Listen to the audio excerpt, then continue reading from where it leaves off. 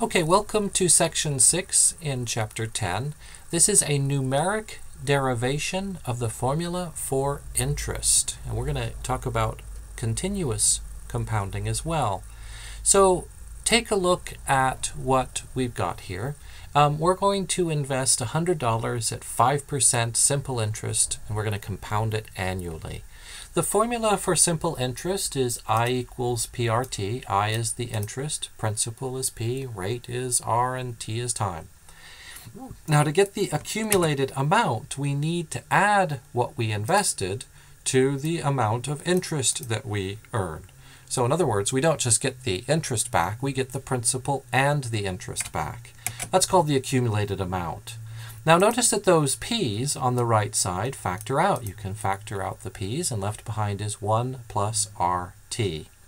So let's take a look at what happens when we are only looking at 1 year or one period. We'll call that t equals 1.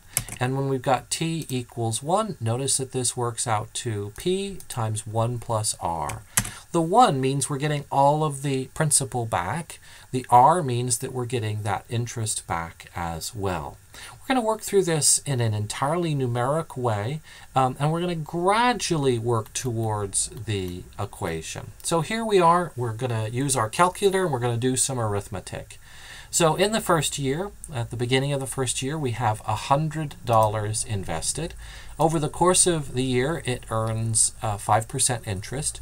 And of course, that 1 reminding us that we get our $100 back as well. So at the end of that year, we've got $105. We started the year with $100. We ended the year with $105. Now that $105 is how the second year is going to start. So the second year starts with a principal of $105. Over the course of the year, we earn our principal back and 5% interest. And if you multiply that in a calculator, you get $110.25. Now that $110.25 becomes the beginning amount for the third year. So the second year started with an investment of $105. It ended with $110.25. Notice that 25 cents. That's the interest on the $5 that we earned in the first period. It's interest on interest. That's where the word compound interest comes from. So the third year starts with an investment of $110.25. Over the course of the year, we get our principal back, that's the 1, and 5% interest. And with rounding, we end up with $115.76. So that's entirely numeric. Now let's look at the numbers, but let's not use a calculator. So let's not do any arithmetic. So in that first year, we start with a principal of $100. Over the course of the year, we get the $100 back. That's the 1 for the whole thing. And we get 5% interest. Now notice if we're not doing any arithmetic, we're going to just show this as 100 times the sum of 1 and 5%. The second year starts with that as the investment, 100 times 1 plus 0.05.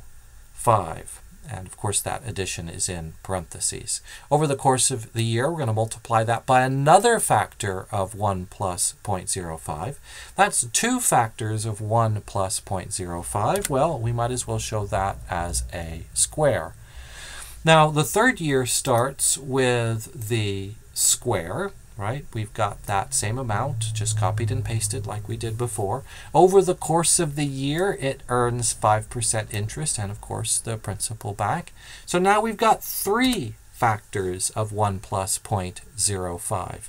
So we're cubing that. Now, the 15th year, we're going to say, well, that, something happened at the end of the 14th year that got reinvested, but we can see the pattern. The exponent is now 15. And we're going to generalize this because number or no number, after t years, the exponent is t. This is an exponential equation. We've been talking about those a lot. And that's true because the exponent is a variable. T is our number of years in this case. Okay, now let's do the same thing, but without any numbers at all. So in the first year, we start with a principal of p. Over the course of the year, we get the whole amount back, that's the 1, and we get the interest, that's p times r. So at the end of that first year, we have p times the sum of 1 and r. The second year starts with that ending amount from the previous year, p times 1 plus r. Over the course of the year, we get the whole amount back and the interest on that amount. That means that we're multiplying 1 plus r times 1 plus r. That means we're squaring 1 plus r. You can see the same pattern here again, just without any numbers.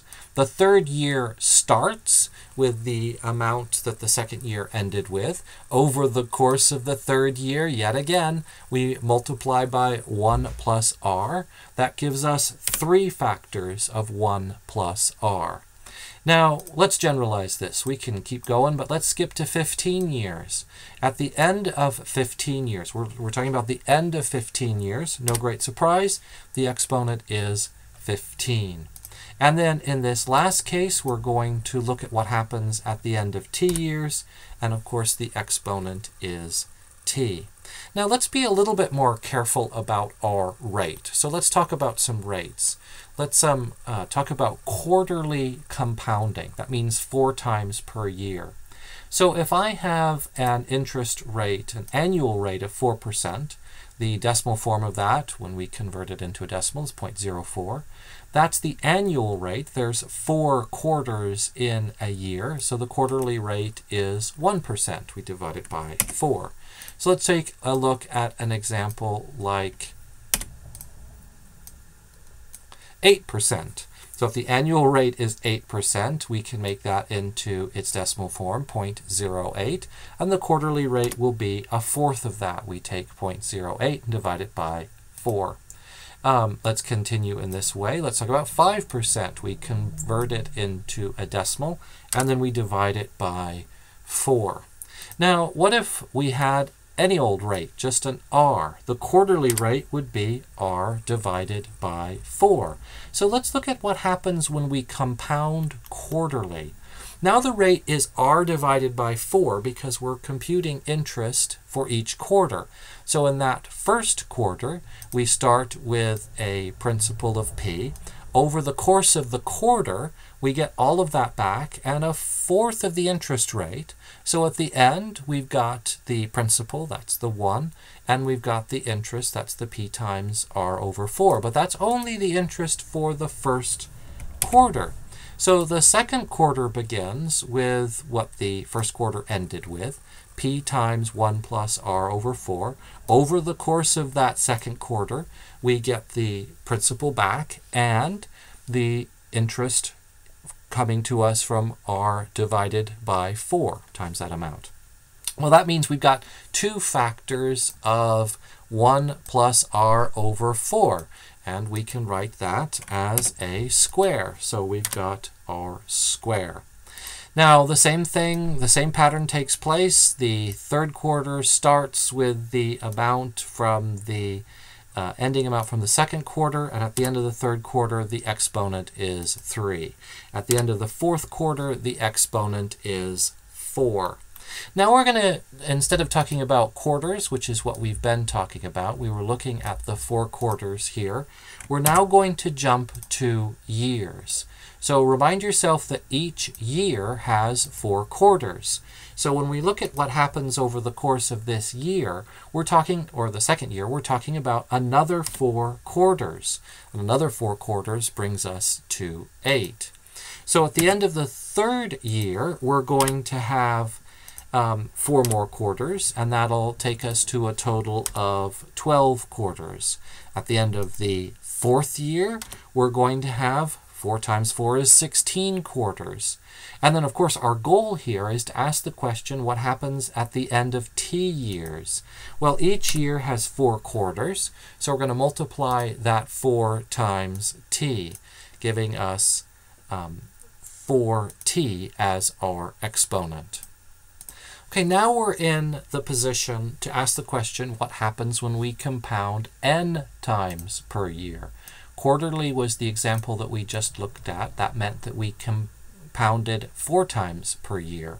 But let's ask the question, what happens if we compound n times per year? So in this first example, let's say the annual rate was 5%. The decimal form of that is 0.05. If we compound n times per year, then our rate for each of those compounding periods is 0.05 divided by n. Now, we can do the same thing with other rates. So let's look at 10%. 10% as a decimal is 0.1, and we can divide 0.1 by n. Or our goal is to look at any old rate. R is our annual rate in decimal form. If we compound n times per year, then we've got a rate for each of those compounding periods of r over n. So taking the place of r over 4 in the previous example is r over n. We've got n compounding periods per year. So in this 1 year period, notice we've got n compounding periods. So when we look at this, we're going to take p and multiply it by 1 plus r over n.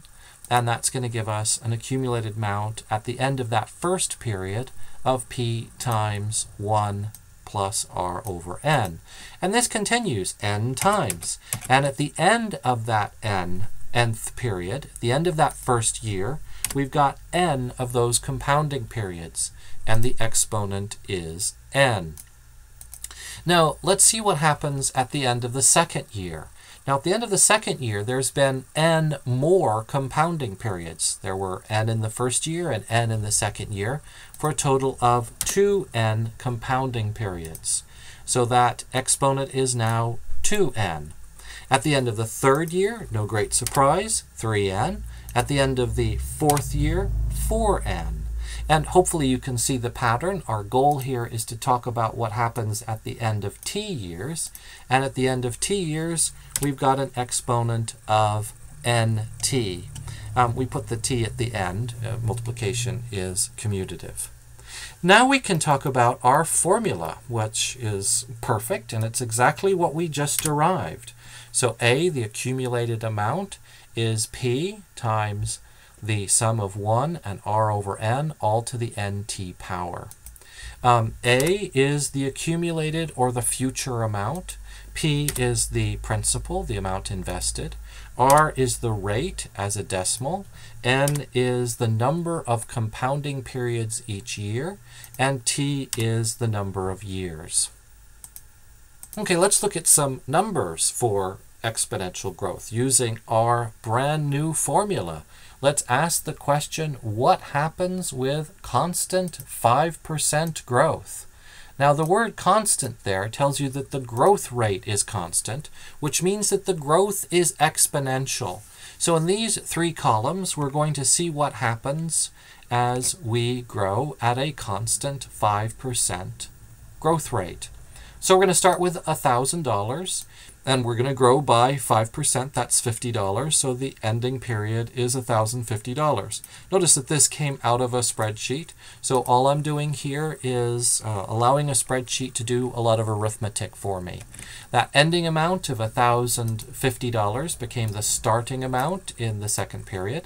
The spreadsheet computed the amount of interest by multiplying by 1.05 and getting that ending amount, $1,102.50. The $2.50 is interest on the $50 that we earned in the previous period. We're earning interest on interest. This is compound interest. Of course, that ending amount becomes the starting amount. We earn interest on that new larger amount. Now look at what's happening to the growth here. This was our first example right at the very beginning of chapter 10. And we saw that if the growth rate is constant, then the amount of growth has to increase. But I think you'll agree this is pretty dramatic. If the growth in the first time period was $50, by the last time period it's $150. It gets to about $100 after 15 periods. I mean, it's doubled in 15 years and then gone up to 150 approximately in 24 periods. Now let's compare that to what would happen if we were just growing by a constant amount of growth. That is, if every year the account grew by just 50. And notice that the difference is striking, is stark. That ending amount is $2,200 if we were simply growing by 50 every year. But by growing by a constant growth rate, the ending amount for the 5% growth is $3,200. That's about $1,000 more. So a constant growth rate means that the growth must increase, and sometimes very dramatically. Now this is exponential. So I took these last two columns. I took the ending amount for the exponential growth, and I took the amount for the constant growth, and I graphed them. And this is what I got. So notice in blue is the constant growth. That's $50 more every year. And that's a line. The red dots are exponential growth. That's not a line, it's a curve. It's an exponential curve. It's actually increasing the amount of growth each period. In other words, that last amount of growth, $153.58, is 3 times the amount of growth in the first period. Exponential growth comes to us from a constant growth rate. And now we've got formulas that we can use in spreadsheets, and we can see this for ourselves. Now, the moment you see that you're earning interest on interest, you might think to yourself, I want more of this. I want that compounding frequency to increase. I want the number of compounding periods, N, to be as big as possible. Instead of quarterly, maybe monthly or daily or hourly or minutely. And once you ask this question, you may say, well, what happened if you compounded all the time? So here's an interesting question. This gives us a new concept. It's called continuous compounding. So we're going to compound essentially all the time, and we're going to see what the amount of interest we get on the far side of that will be.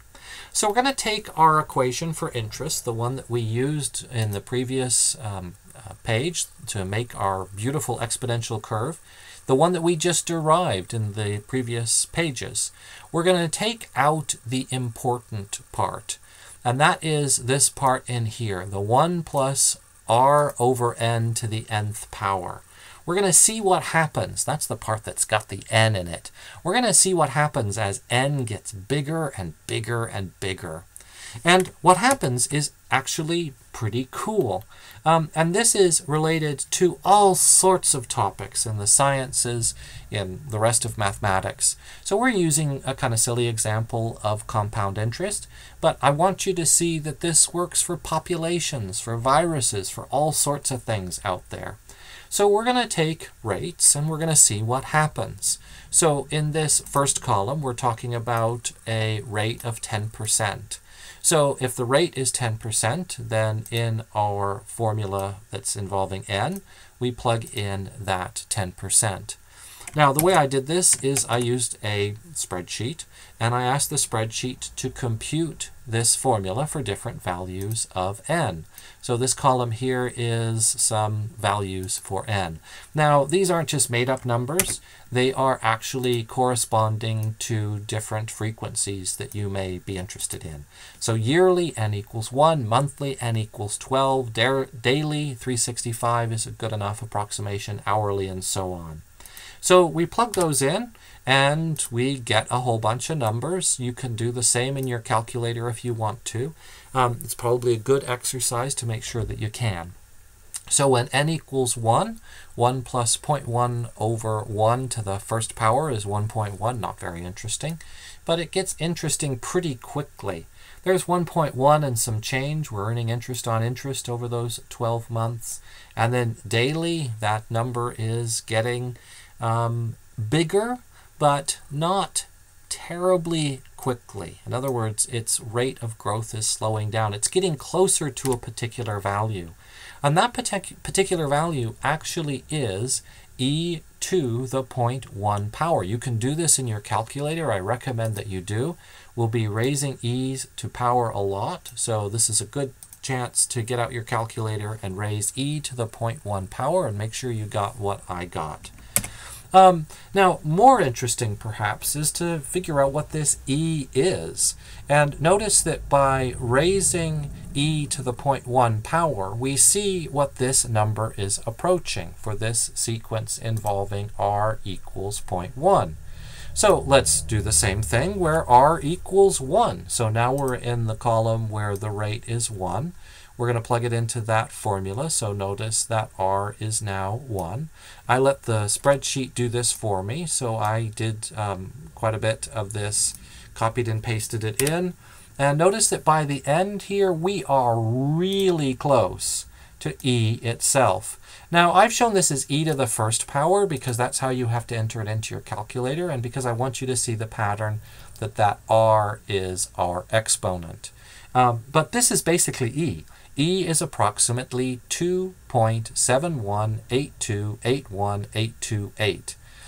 Not exact, but good enough for our purposes, and we can certainly see these numbers getting closer to e, not growing without bound. They have a limit, and that's really cool.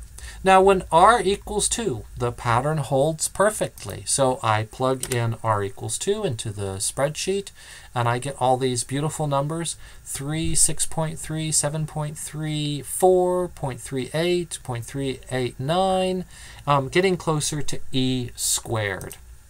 So when r is 2, we've got e squared. Now remember what we did here. We took the formula for compound interest, and we kind of extracted the bit that had the n's in it. We then looked at what the n's do based on the value of r, and we learned that the n's go away as the compound frequency gets really big, and what we're left with is e to the r. So we say this in a very dramatic way. We say that this means that as n increases, that part of the formula for compound interest that contains n and r approaches e to the r. So we can plug that back in. It means that that bit that has the n's and the r's in it, as the n's get really big, all that becomes is e to the r power. Now, that's a much nicer equation by any standards. One base, several exponents. That simply tells us to multiply the r times the t. So we do that, and we get our new formula for continuous compound interest. A equals p times e to the rt power. And with that, we conclude our discussion of interest.